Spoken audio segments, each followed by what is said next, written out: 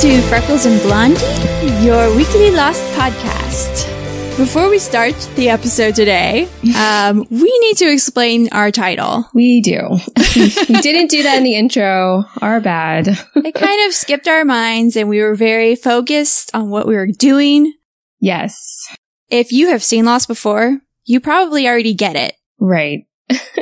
And if you haven't, you're going to get it soon. Basically, we were channeling the best character on Lost, Sawyer. Debatable, but go on. And two of his favorite nicknames are Freckles and Blondie. And I so happen to have blonde hair, and Randy so happens to have some freckles. So it just kind of came to us that way. Yes, that was Tiffany's brilliant idea. So it seemed very fitting. You know, maybe if you say something I really like, I'll start calling you Freckles. Okay, fingers crossed. I know it'll be your dream. Yeah, that's all I hope for. So today we're going to talk about episode 1, the pilot, which was written by J.J. Abrams and Damon Lindelof, directed by J.J. Abrams, who happened to win an Emmy for this episode. I mean, no big deal. No big deal at all. And I mean, J.J. Abrams, I think it's pretty safe to say he's pretty good. Yeah, he's done pretty well for himself. Yeah. I think maybe he'll go on to do great things after this. Maybe. Just maybe. Yeah, and this was also, I read, one of the most critically acclaimed television pilots of all time. It's considered like one of the best pilots ever made. Well, it is. Yeah, definitely. In my humble opinion, right. I agree. I agree as well. Yeah, and they had the craziest budget of all time. Yeah, they did. Yeah, did you read that too? I read it cost like around $14 million. Yeah. Which is insane. But it makes sense when you watch it and it's visually, like I think you said this in the intro, looks like a movie. It's incredible. It's so beautiful and it's just so cinematically filmed and like they really just took their time with it. I was just so super impressed.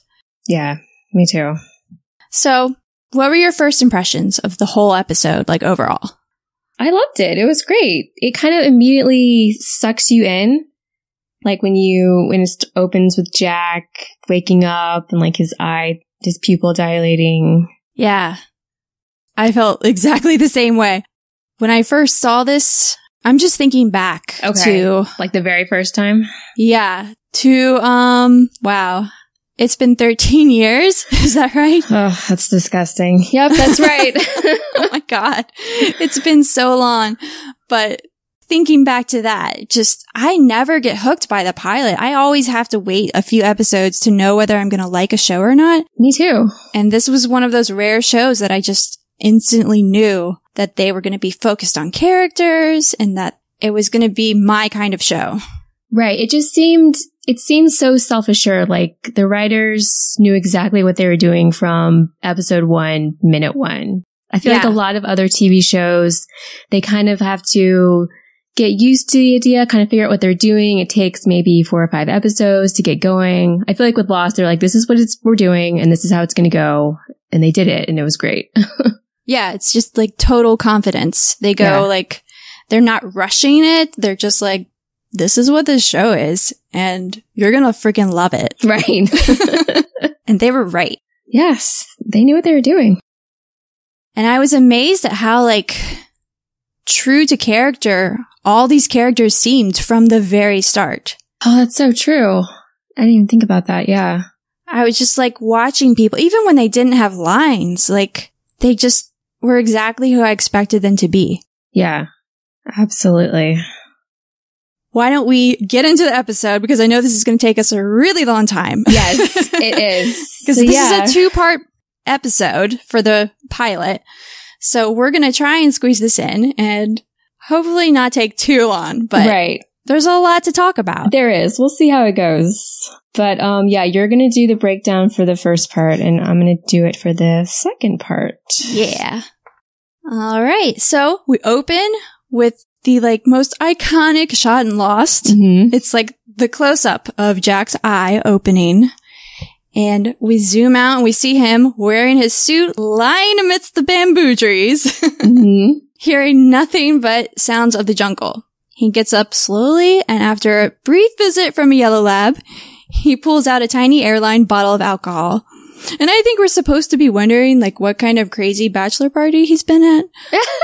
It does kind of look like that. Like he's like hobbling around, you know? It's like kind of weird. It is a little strange.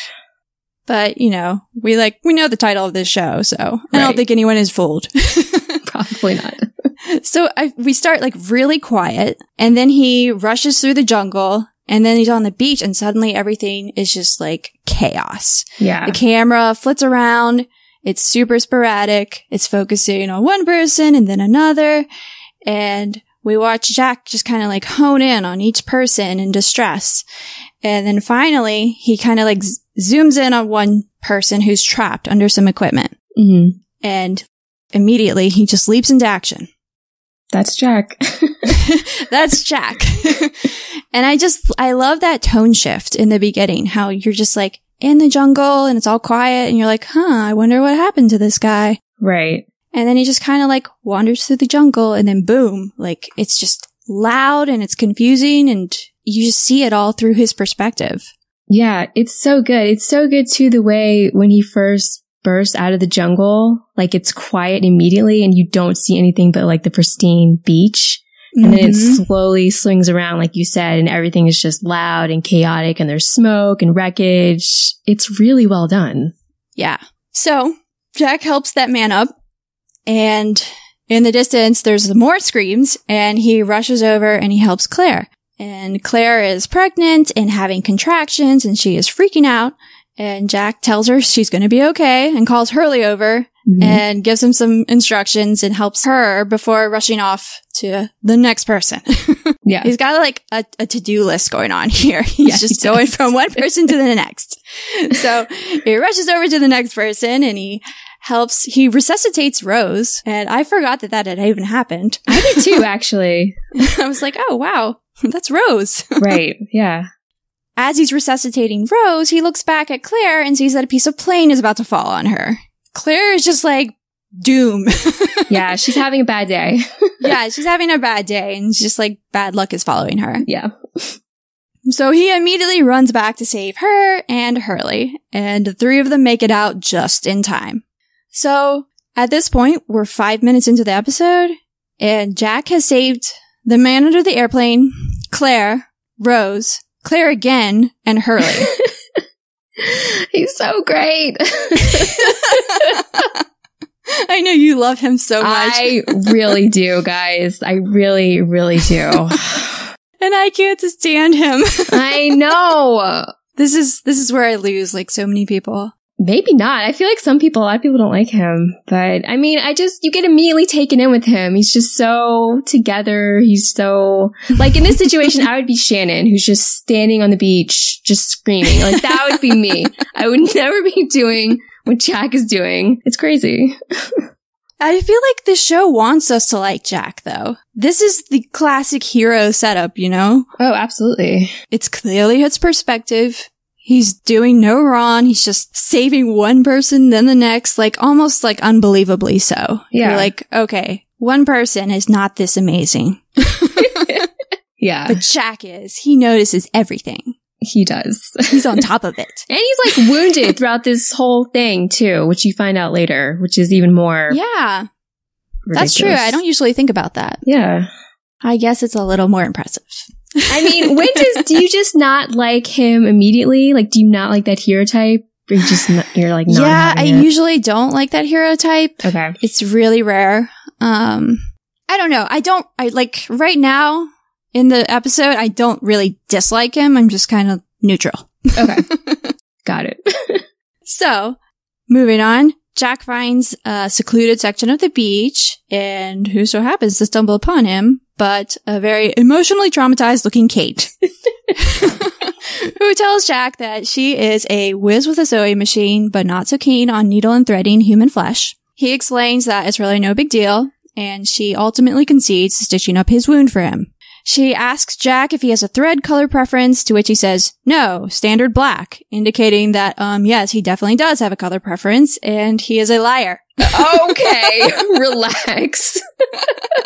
Like, what? Does that line not bother you? Because it really bothers me. How does it bother you? I like that line. Like, he's like, no, I don't have a color preference. Black. That's a color. Yeah, because black is like the most boring color. So of course he would pick that. He's not going to pick like red or blue. That's not Jack. I like that. I feel like that's very in character for him to say that and pick that color. It definitely is. I'm just like, wow, what? That doesn't make sense. But I get what you're saying. Our next shot is of Sawyer. And nothing happens. I just wanted to point that out. Yeah, okay. The camera pans really slowly through the camp. Saeed's like building a fire and he asks Charlie to help. We see Rose kiss her wedding ring, looking really worried, which is like the small, lovely detail. Mm. Yeah, actually, I had written down that shot of Sawyer they have, I think he's like smoking with like the wreckage behind him is like really beautiful. I mean, this whole episode is beautiful, but I did really like that shot actually. Yeah. Even though it was Sawyer. Even though it was Sawyer. Yeah, I liked it too. Like, especially because it was Sawyer, but it was a really beautiful shot in general. It was. Enough so that we both know exactly what I'm talking about. Yeah, definitely. So we cut back to Jack and Kate, and Jack tells Kate the story of how he once almost killed a girl in surgery. And he uses this line. He says the nerves spilled out of her like angel hair pasta, which like always gets me. I'm like, oh, okay. Yeah, it's visceral. He describes how he lets the fear in and he counts to 5 and then he can sew the girl right up, super confident. And Kate responds that she would have run for the door, to which Jack points out she isn't running right now. And I feel like this scene is just like, this is Jack and Kate, like introduced in the most perfect way for them. I know. I love this scene. I could talk about it for like 20 minutes. It's so good. It is. It's really good. I think the only thing I don't like about it is I feel like Kate comes off a little weak. Mm-hmm. She's not a weak person, and she seems very fragile in this whole conversation. She's all shaky about sewing him up, and I don't know if she's intentionally portraying herself as weak, or if she just, maybe the actress didn't have a handle on like who Kate was yet. Yeah, I don't know. That's possible. I can see what you're saying, because I feel like maybe she was trying to channel like the trauma of the plane crash, and maybe it was coming on a little bit stronger than she meant it to. Yeah, because Kate is just not damsel in distress girl. Like, right. Not really. No. I mean, you can see that in this episode. This isn't like meant to be a spoiler kind of thing. Like in this episode, she's the one who's adventuring right with Jack the whole time. She's running off into the jungle. But like in this one conversation, I just feel like she was very timid and like talking about how she sews drapes in her apartment. And I'm like, what? Who's this girl? Yeah, that sewing drapes in her apartment line, when you think about what is revealed about her later on, it's weird. It's very weird. Like, would she say that? Would she do that? Would she sew drapes for her apartment? I don't think she would, but I think she might lie and say that she had. Oh, that's true. That's a good point. So that's the only way I can kind of like reconcile it in my head. Yeah.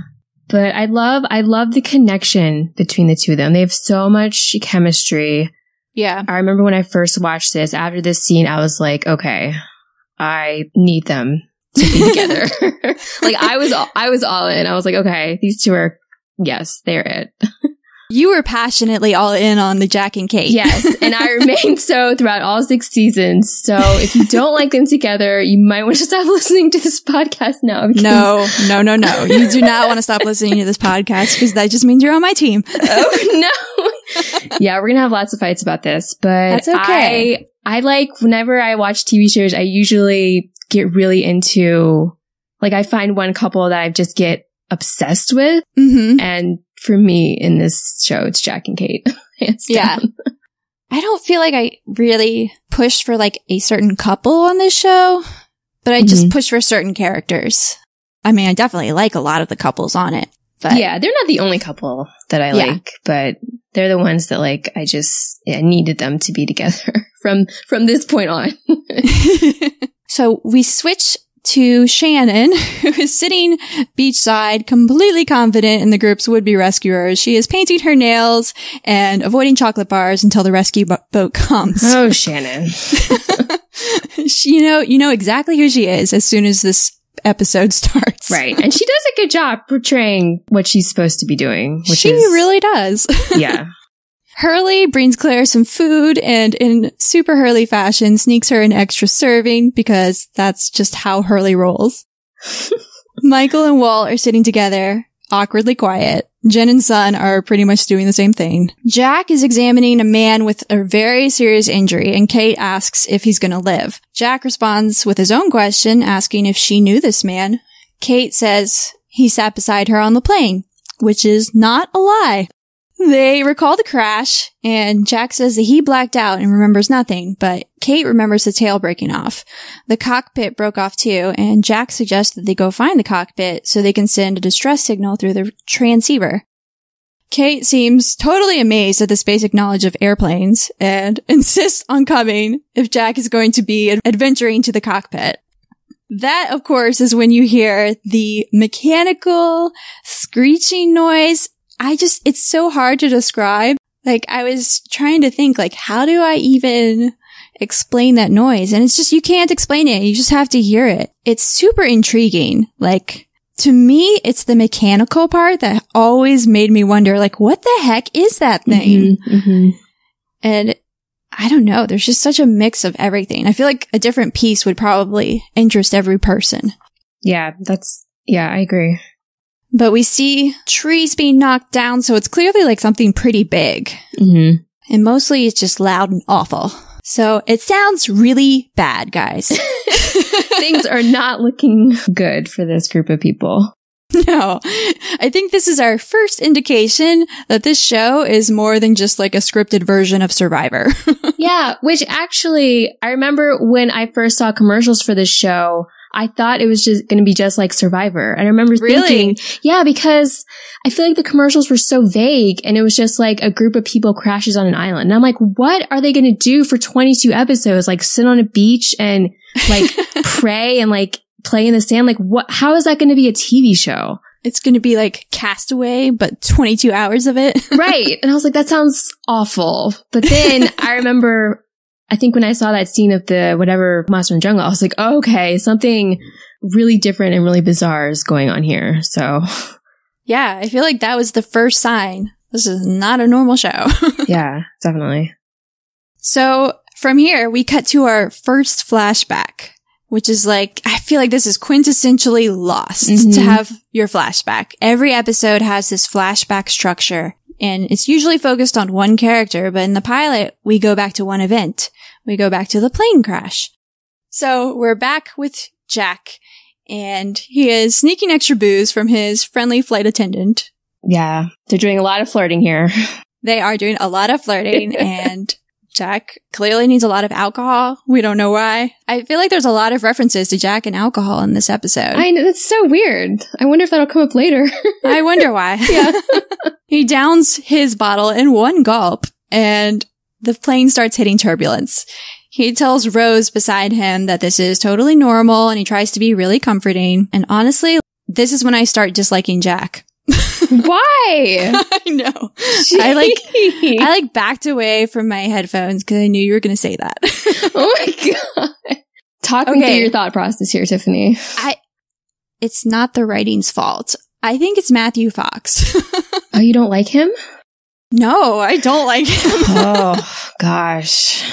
He's so robotic to me. He's always very even-toned. And while that's kind of a little bit his character, sometimes I just want him to stop doing that. I can respect that. I think part of like watching this for me, I need to figure out what it is in particular. I know it's partly the acting and I know it's partly the character.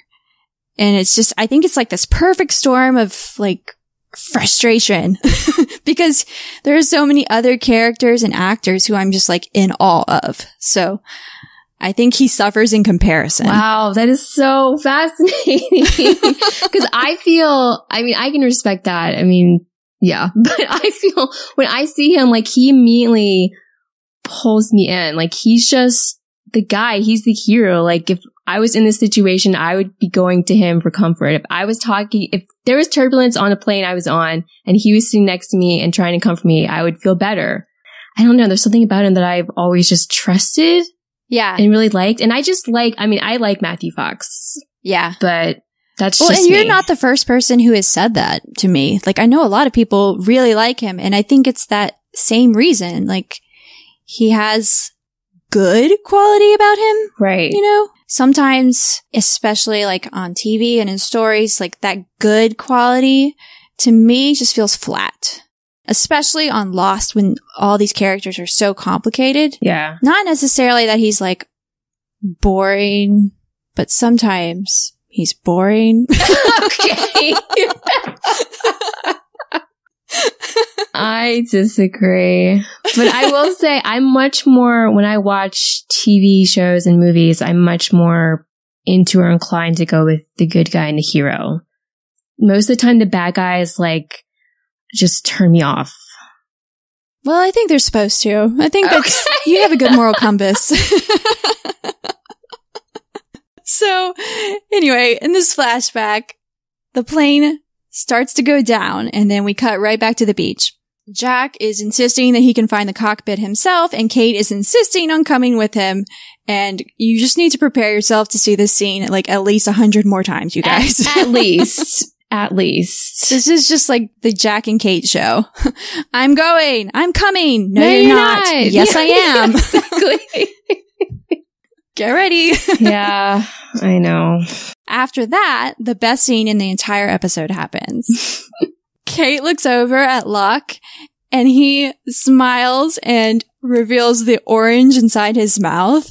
And like, I just love this scene so much. It's even though it means nothing. It's just so intriguing and creepy because she's like taking shoes from a dead guy and then she looks over and Locke is just staring at her. It's great. It's great. Yeah. And he's just like, he looks really serious and then he smiles and he's got this orange in his teeth. Yeah. And it's just like, it's so weird and I love it. It's like the best introduction of a character ever. It really is. It's so unexpected too. Everything's been so serious up to this point. And I feel like when you see that, you expect him to like get up and walk away in disgust. You know, because she's like taking shoes from, I mean, she's doing what she's got to do, but it's also like awful. Yeah. But then he's just like, it's really well done. It's perfect. Hurley is suggesting that everyone takes care of the dead bodies in the plane. Saeed agrees, but Shannon wants absolutely nothing to do with it. Jack lets everyone know about his and Kate's impending adventures and leaves instructions for everybody on the beach while Mommy and Daddy go out. All right. He's trying to keep people alive, okay? I know. I mean, he's just like kind of assuming leadership, and I just find that kind of weird. I mean, no one else is going to do it. That's true. Nobody else is stepping up, so I guess he's got to do it. Charlie decides to join Jack and Kate, and we learn that he was in a band. Wait, is in a band. Drive Shaft. Locke is sitting on the beach staring at the ocean, and the rain starts to fall, and he just leans back and stares up at the sky with his arms open. I love that scene so much. I do too. It's so lovely. And the music is so good. And yes. It's so good. I love that we like haven't gotten a word from Locke, and yet he is like the most intriguing character to me right now. Right. Because you're just thinking like, what is your deal? What is up with this guy? Like, you were just in a plane crash and you were clearly having the best day of your life. Right. What is going on? It's so true. That orange must have been real tasty. Yeah. As the rain pours, Jack and Kate and Charlie reach the cockpit. They climb inside and discover that the pilot is still alive. The pilot tells them lots of important plot stuff, while Charlie takes a detour into the plane's bathroom. We learn that 6 hours into the flight, the radio went out and nobody could see where they were. They were 1,000 miles off course when they went down. So any rescuers would be looking for them in all the wrong places. Basically, don't get your hopes up, guys, because things are not looking good. No. But hey, he's got the fancy walkie-talkie, so there's that. Except that is not working. Of course. Because this is Lost and things just don't go right. No, they don't. So then along comes unidentified scary machine jungle monster thing.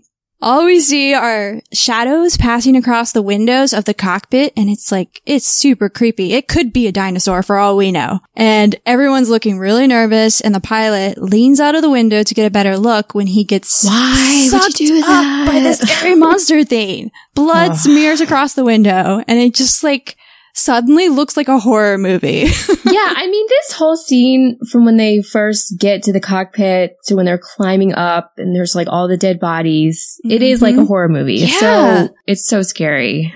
Something about the beach is just very idyllic looking. Right. We get into the jungle and it is clearly a different place. It is dark. It's raining in this scene.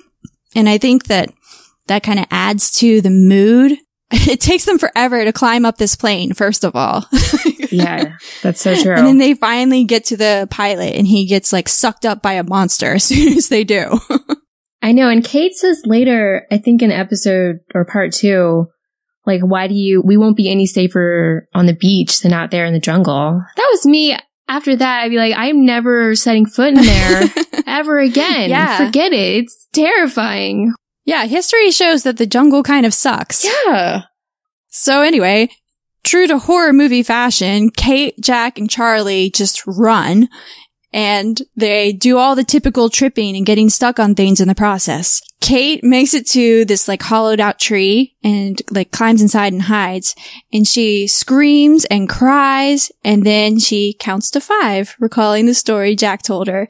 And okay, I know I'm not the Jack fan, but that's really adorable. Do you like that? I do. I really like that. Love that. It was so cute.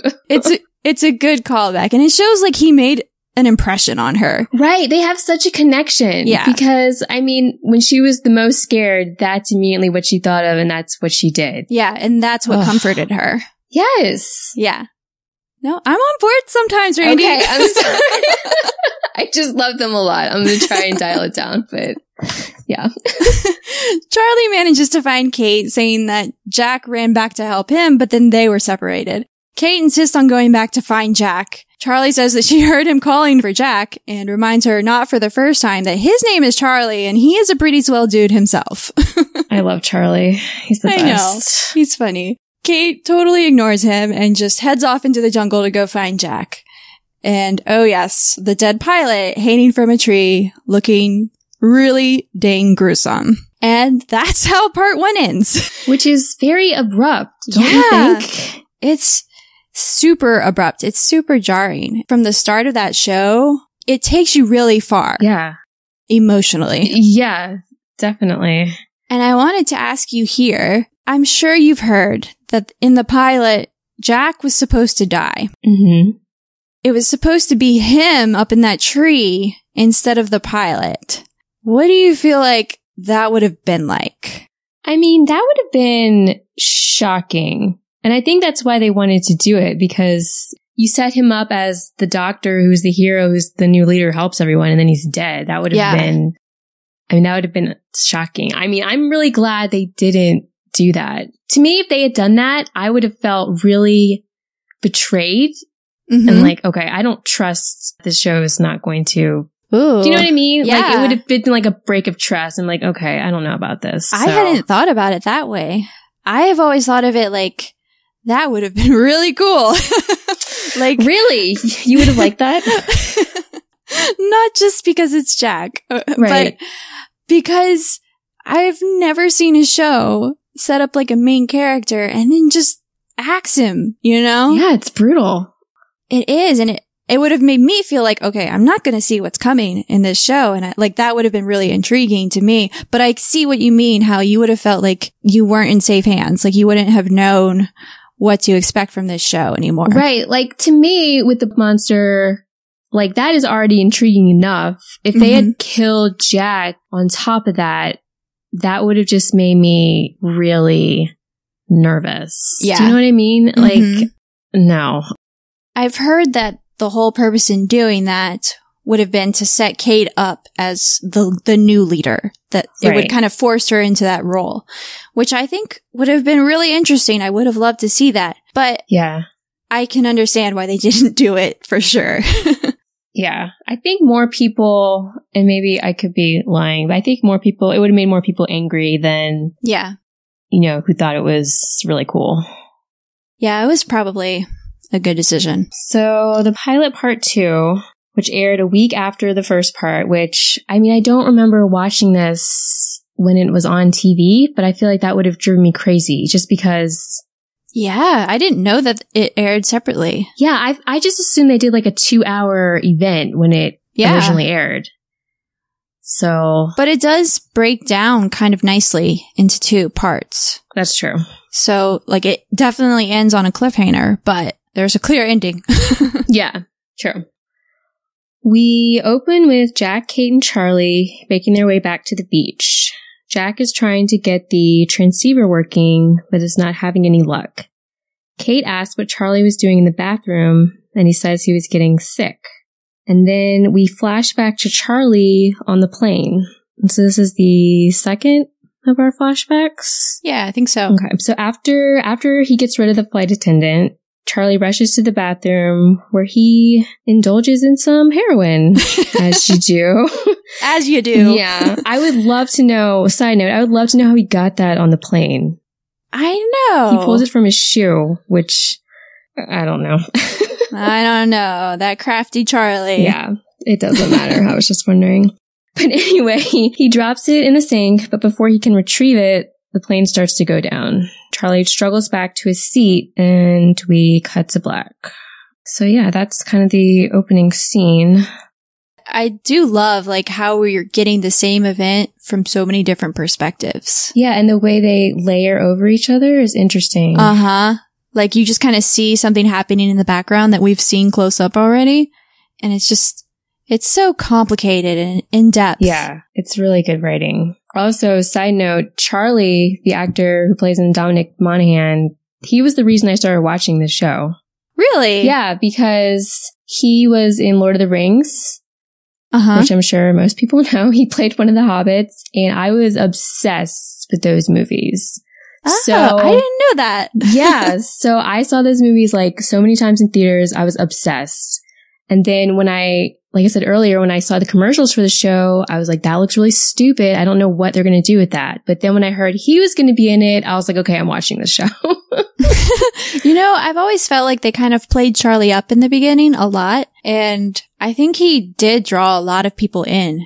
I feel like, and this might not be true, but he was probably the most well-known actor on that show, with a couple of exceptions. Because I know Kate was pretty... I think this was her first major role. I think a lot of them hadn't had... Lord of the Rings was, a huge movie success. It won, 14 Oscars. It was a huge deal. So I feel like a lot of people... Yeah, that was, a pull for them. Mm-hmm. I can see that. Anyway, fun fact. Coming back from the break, Shannon is clearly enjoying her life post-plane crash on a desert island. She's just, She's making the best of a bad situation. Sure. Well, she's an optimist. Yeah, that's what we'll call it. So Boone comes up to her and asks her to help with the luggage, and she refuses. Boone walks away, and Shannon and Claire start talking. Shannon tells Claire that Boone is her brother, because I think Claire assumed, we all did, that they were dating, because they have such a weird...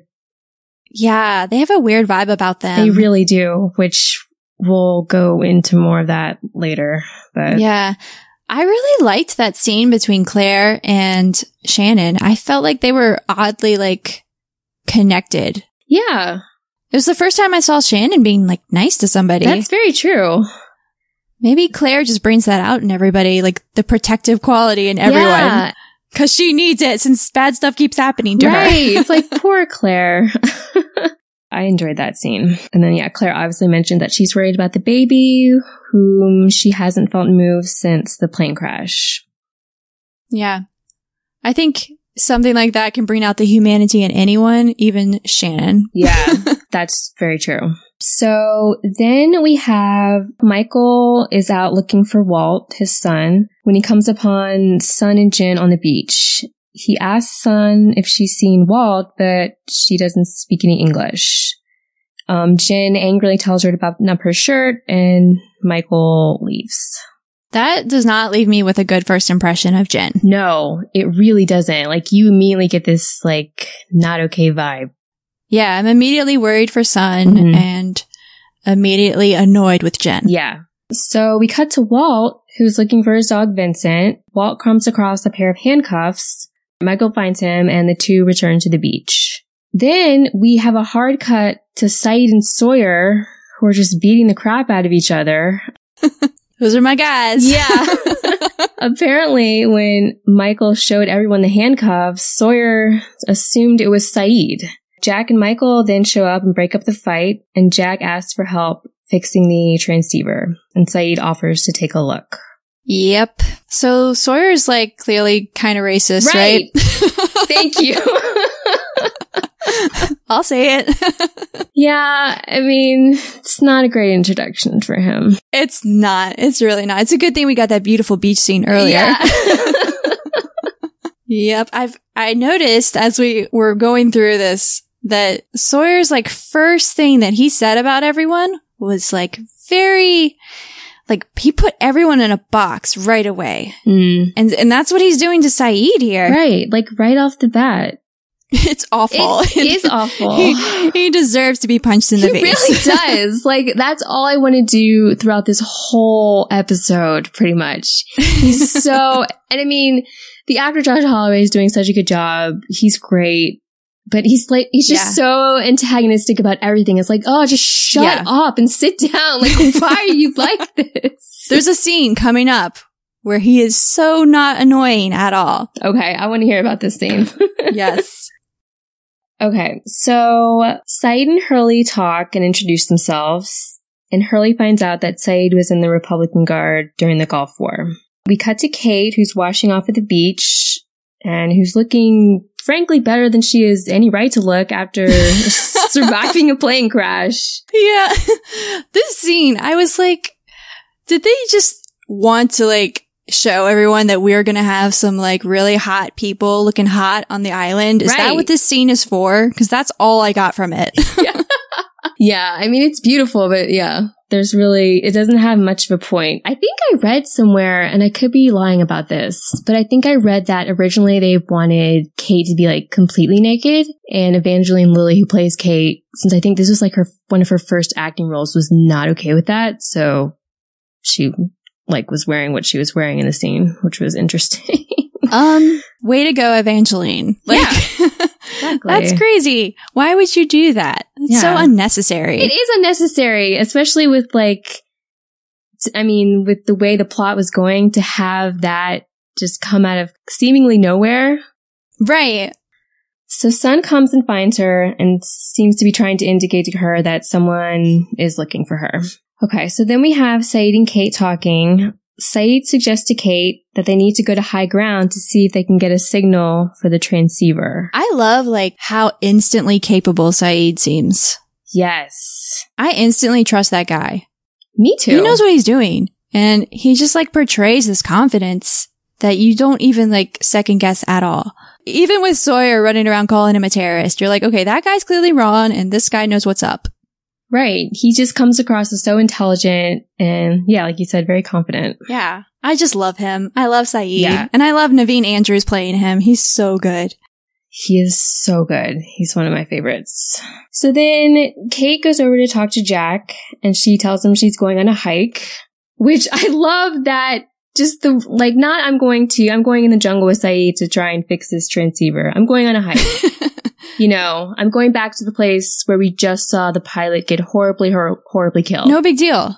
Yeah. Don't worry. No big deal. It's fine. I just wanted some exercise. Right. I'm getting really bored here. And I think I need to go and do some hiking. I need fresher air. Right. Exactly. So Jack clearly wants to go, but he can't because he's trying to take care of the injured guy with the shrapnel in his chest. And he gives Kate the most obvious advice ever, which is, he says, if you hear anything or see anything, run. Yeah. Thanks, Jack. I know, exactly. I thought I would just sit there and look at it. Right. I mean, he clearly is worried about her, but yeah, he could have said something different. I don't know. In the next scene, we get like a peek into Sun and Jin's dynamic, because Jin is like preparing this tray of food. Mm-hmm. And then he goes to take it. He takes it away. Or like Sun is trying to help and he slapped her hand. And then as he's walking away, she unbuttons the top button of her blouse. That's right, Sun. Yeah. Do it, Sun. I love it. It's like the most rebellious button popping ever. Yeah. And the look on her face is great. Yeah. She's so defiant. Mm-hmm. There's clearly more to this girl than there seems to be.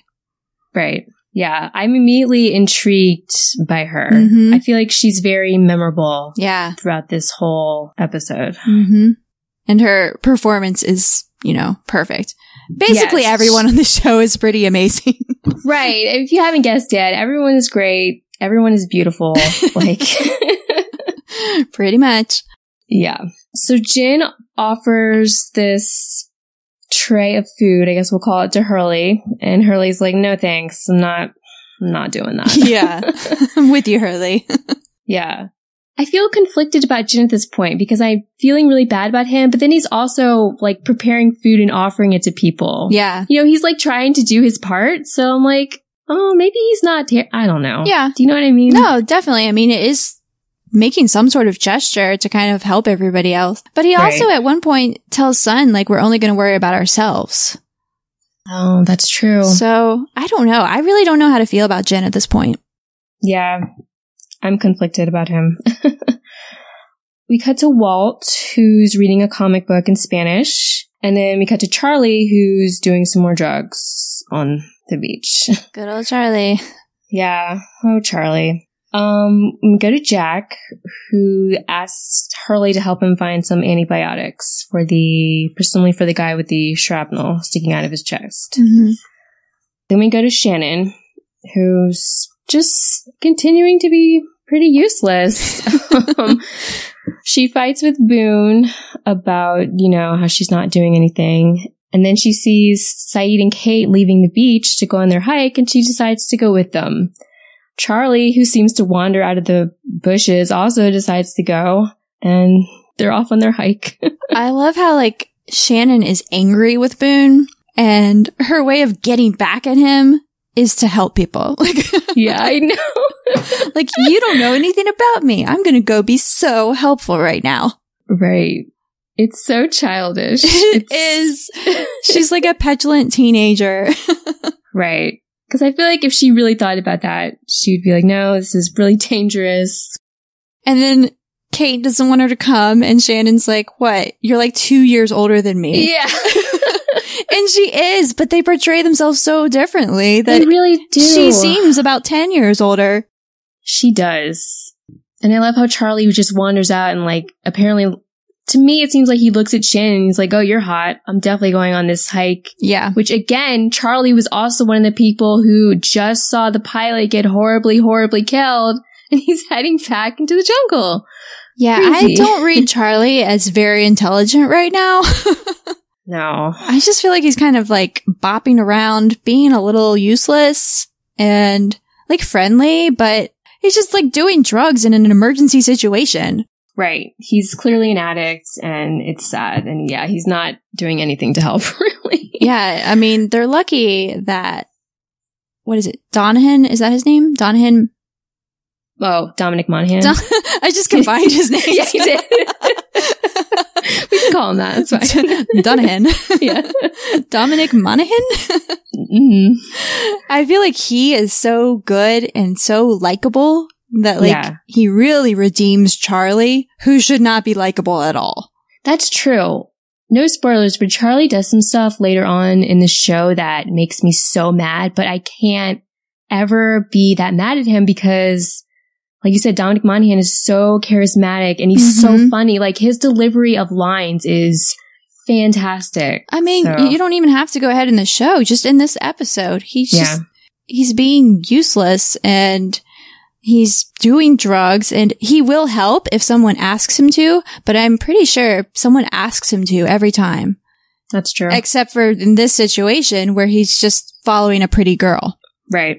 Yeah. But I love him. Okay. So then we have a scene with Sawyer, who is shown reading a letter. It's so lovely.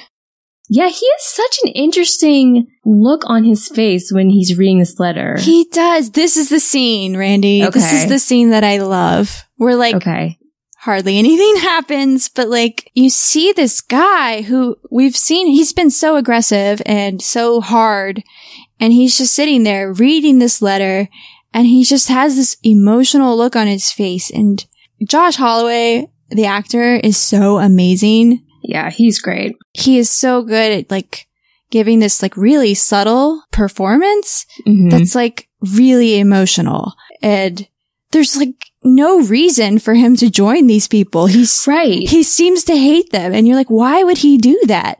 Right. And then he just does. And I feel like he read this letter, and something in that letter makes him want to join them. Yeah, I was trying to figure out what it could have been that he would do that. Because he was just punching Saeed like, 20 minutes ago? And now he's decided to come on this hike? I know. And everyone's like, why are you coming with us? And his response is just, I'm a complex guy. Ugh. And that's like all he says. And I love it. I love it so much. I'm like, yes, you are. You are a complex guy, and I will figure you out. Oh God. It's just, I do like that scene. Josh Holloway does do a great job, but I just think it adds dimension to this character who before you could kind of write off as a psycho. See, at this point, I'm kind of writing it off as just being an asshole. Like, I'm like, why are you so difficult? Yeah. Yeah. But he is definitely difficult. Yeah. Anyway, the group hikes, and miraculously none of them fall to their deaths, because I don't remember that hike being that crazy. Like, it's pretty on intense. The show, it's like almost completely vertical. Yeah, they're like scaling walls and stuff. And I mean, they've got Shannon there. Clearly shouldn't be there. Charlie. And yet they all do it. Yeah. Nobody dies. Props to them, I guess. Shannon's more capable than she thought. Yeah. On the beach, Jack tells Michael he saw Vincent in the jungle yesterday. Walt comes across Locke, who is setting up a game of backgammon. He explains about the two sides. One is light and one is dark. And he asks Walt if he wants to know a secret. I love this scene. Yeah. It's so great. That's the first time that Locke talks, too. Yeah, that's true. And it's to Walt. It's like equal parts great and like also a little creepy. Like when he says to Walt, do you want to know a secret? And it cuts away. Yeah. You just get a bad feeling. Oh, I'm just like so excited. I'm like, what is he talking about? I mean, I am too, but he's like an adult who's asking a little boy if he wants to know a secret. I'm like, in the back of my head, I'm like, oh, this is like, I don't know. Again, like at this point, I'm like, what is your deal? Like, are you a serial killer? Are you just a nice man? Like, what's going on with you? I never thought about it like that. Yeah. That's what I think about. That's funny. I immediately read that scene so thematically when he's just like explaining to Walt how in backgammon there's a light side and a dark side. And I'm just like, oh, we're doing this. We're going deep into this, you know? Like, I just immediately start feeling all these like good and bad tensions, and there's going to be conflict. That's true. I mean, this scene does indicate all that. I don't think I picked up on it the first time I watched it, but yeah, it's key. Yeah, maybe not. This could be definitely me just reading a lot into it from my history with it and my English major overanalyze things nature. Right. Yeah, I always thought it was funny that he's playing backgammon. Have you ever played backgammon?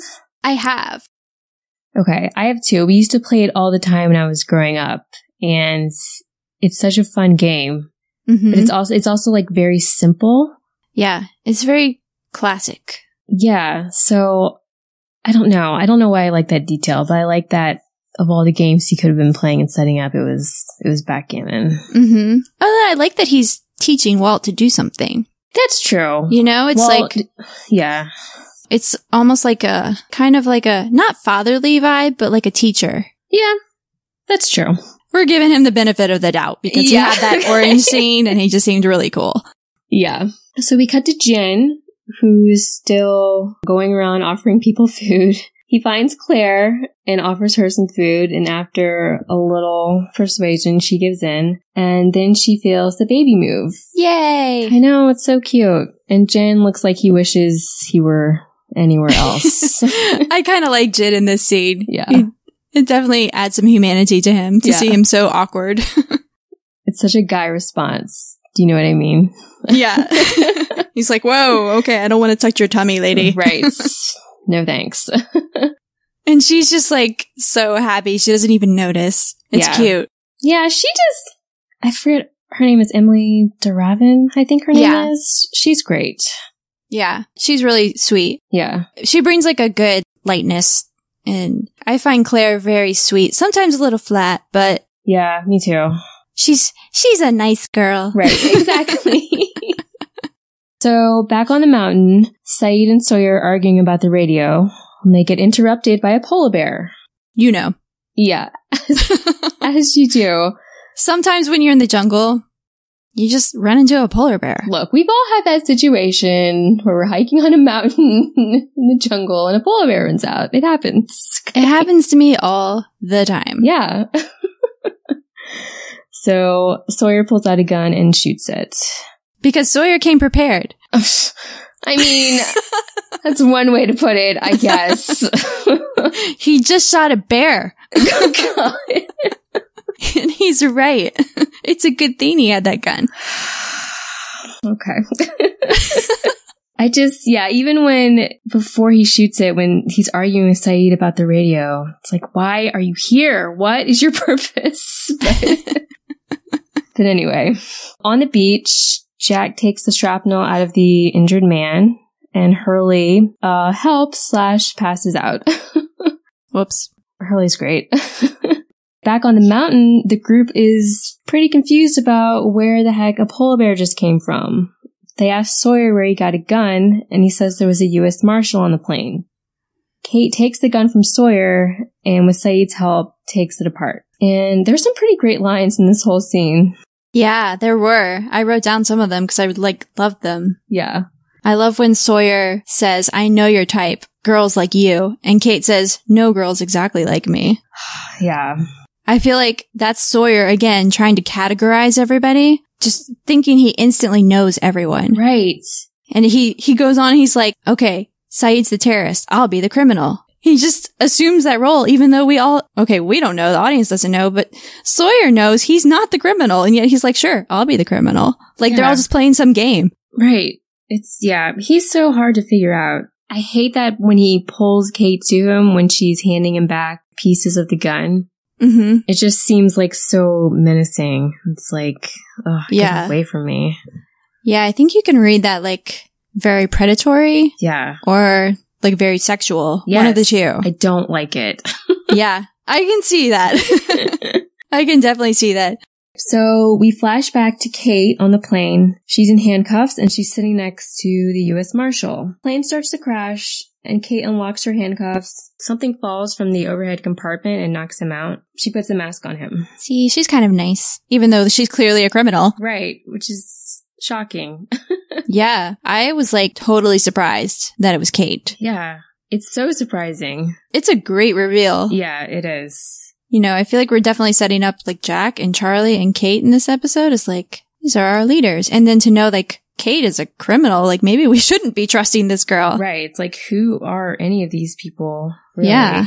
But yeah, it's a good scene. And it also calls back to when we first see her coming when she comes across Jack before she sews him up and she's like rubbing her wrist in part 1. Yeah. I remember that. It's a good detail. On the beach, the U.S. Marshal wakes up and asks Jack, where is she? And then we kind of have our final scene here. Back on the mountain, Saeed decides to try the radio. It works, but he's unable to transmit a message out because another message is coming in. It's a distress call and it's in French. Shannon translates. A woman is pleading for help, and she says the others all died and something killed them. Saeed says the message has been playing on a loop for 16 years as the radio goes dead. Charlie looks around and says, where are we? And we cut to credits. I love in that scene that they ask who speaks French and like nobody answers. And Boone is like, Shannon speaks French. And Shannon's like, no, I don't. I don't speak French. I can't do that. And then she totally can. Right. Like, she just didn't. I find that so interesting that you would just completely deny knowing a language that you know. I find it relatable because I feel like Boone says she spent a year there and she's like, I was drinking, not studying. So I feel like if I was in that situation and like say this woman was speaking Spanish and someone looked at me and they were like, you speak Spanish? And I'd be like, because I studied abroad in Spain. I'd be like, no, I don't. Like, I don't want, like, I'm so stressed out about this situation. This is terrifying. Like, no. Yeah. So I find it relatable. No, I can see that. And I feel like that's just, that's a lack of confidence. Yeah. Worrying that you won't be good enough to do what they need you to do. Yeah. You know, it's interesting. That's the second time that you have said that you would be doing what Shannon is doing. Oh, no. I don't know how I feel about that, but okay. That's really funny. But yeah, I love that last scene. I think that's my favorite in this whole episode. It's just like, it's so frantic. It goes from the radio's working and you feel like this elation, and then it gets creepy real fast when they, when Shannon starts translating, and then you've got Sawyer in the background who's just seriously making it his mission to like he's just like, everything he says, everyone, I don't know how many times people told him to shut up in this episode, but it had to have been at least 10. It's just great. Yeah. I feel like it ends on just the perfect Lost note. Yeah. You know, like Lost is so great at sucking you in and intriguing you and then leaving you totally hanging. Right. Definitely. We learned something really interesting. We learned this French message has been playing for years. Somebody is trying to get off the island. Mm-hmm. What does this mean? And then boom, episode's done. See you next week. Oh, it's so good. It's so good. So did you find any thematic question come to you? Because I had a big one. The one that I kind of thought about was like fate, like free will versus fate/destiny. Wow. Jumping right into the big stuff. I mean, I don't really think they go into too much detail in these two parts, but I could kind of see the beginnings of it. Do you know what I mean? Yeah, definitely. I mean, Charlie literally writes fate on his hand. Right. And that's when he did that, I was like, oh, that's something. Yeah. And then I feel like when Locke was explaining backgammon to Walt and he comments about light and dark, and, it just made me think of like fate, what made their plane crash on this island. Clearly, they're not the first ones who've crashed here because of the message that's been playing for 15 years. Right. Like, again, I feel like they'll definitely go into this theme. It's a big one, like a lot more later on. But that was the one that kind of stood out to me. What about you? What I was pulling was a little more literal than yours. I just felt like this whole episode was kind of like an exercise in how people react under stress. I feel like that's how we learned who everybody was. Like, this horrible thing just happened, this plane crash. It's a life or death situation. And we saw who they are in a situation like that. And I think you see the best in people and the worst. A lot of the characters even said things that like pointed at that. Like, Charlie was walking with them in the jungle and he was like, well, every trek needs a coward. As if like he's always the coward in the situation. And in the beginning, when we're going through the plane wreckage, you can see Charlie in the background of a lot of shots and he's just walking around. He's not doing anything. Yeah. He's just kind of aimless. And Kate tells Jack if she had been doing that operation with the girl that she would have run because that's what she does when she's under stress. And Jack's like, no, you wouldn't, because look at you right now. And Jack like clearly like throws himself into the situation and he just wants to fix everything. Yeah. He like focuses on everybody else. That's so true. The way they set everyone up in here is really fascinating. Yeah. And Shannon's like a great example. Like, it's like, what do you do in a stressful situation? Like, what do any of us do? I think a lot of us react in all these different ways. They're all acting like the way somebody would act. Somebody would be screaming their head off, and somebody would be running around trying to help everyone. Right. And then someone like Boone would be trying to help everyone, but would be failing miserably. Yes, doing it wrong. But trying. Yeah. So that was like what I saw the most. Like, I just kept thinking, like, this is how we're learning who these characters are. I like that. That's really interesting. So overall, what do you feel like draws you in from this episode? Like, what makes you want to keep watching? A couple of different things. I feel like definitely the last scene where they're listening to the message from the French woman. Yeah. And especially just that detail that's been playing for 16 years. It's so unbelievably creepy. Yeah. Like, that draws me in. And also just the characters, because Lost is such a character-driven show that, you know, everyone from Kate, who's just revealed to have been in the handcuffs, to Charlie, who's obviously got this drug problem, to Sawyer, who's doing his thing, to Locke. Like, the other thing is I really want to know, I need to know everything about all of these people. Yeah, exactly. That's how I feel too. I'm just super intrigued by all these characters, and I need to know who they all are. Yeah. I need to know why Sun is rebelliously popping her buttons. Like, I need to know everything. And the polar bear, like, really sticks out to me too. Oh, right. I forgot about that. I'm always like, what on earth? What is this show? Why? I don't understand how this is even, like, physically possible. They throw so much crazy stuff at you. Yeah. In his first pilot. It's crazy. Yeah. And really, when you think about it, plot-wise, not a ton happens in this episode. You know, we don't see the plane crash, really. We just show up when it's already happened. Right. And they go to the cockpit, get the transceiver, the pilot dies, and then they go to the hill and hear the message from the French woman. That's it, really.